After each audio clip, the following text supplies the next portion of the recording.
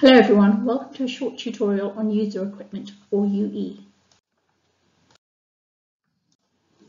Looking back at the devices of the past, for the first and second generations, 1G and 2G, the devices we had were initially only for voice calling.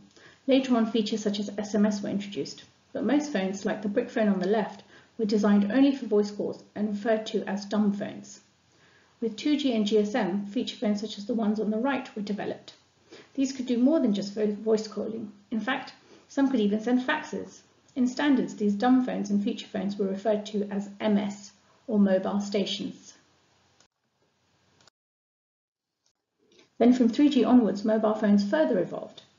Initially, they were feature phones, but more than just feature phones. First with the back, then front cameras. Then the iPhone was introduced, which was one of the first smartphones, along with the other initial Android phones. So this concept of mobile device was now a portable computer, far more advanced than a feature phone. They consist of two categories, smartphones and phablets, the big phones with much larger screens than previously seen.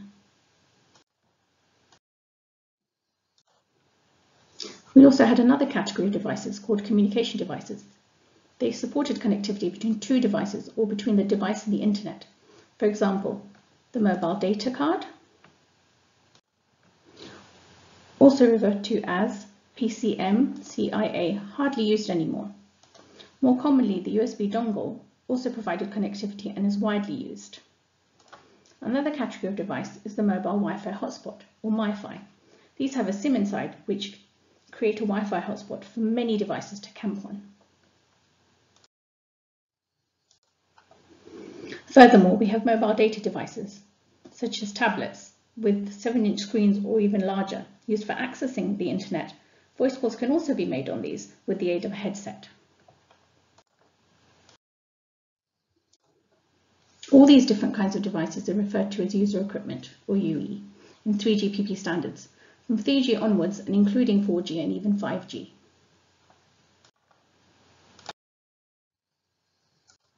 We have a number of new categories of UEs being introduced now. For example, connected cars, smartwatches, smart appliances, and even VR and AR headsets. Any of these gadgets, if they have a SIM to connect to the mobile network, they will be referred to as UE. If a smartwatch just uses Bluetooth to connect to your smartphone, then it is not a UE, but there are smartwatches with SIM. Most gadgets do have a SIM, and many gadgets will soon have embedded SIM, making them all UE. I hope you found this short tutorial on UE useful. Any comments or feedback, please leave in the comment section. They will be very much appreciated. Thank you.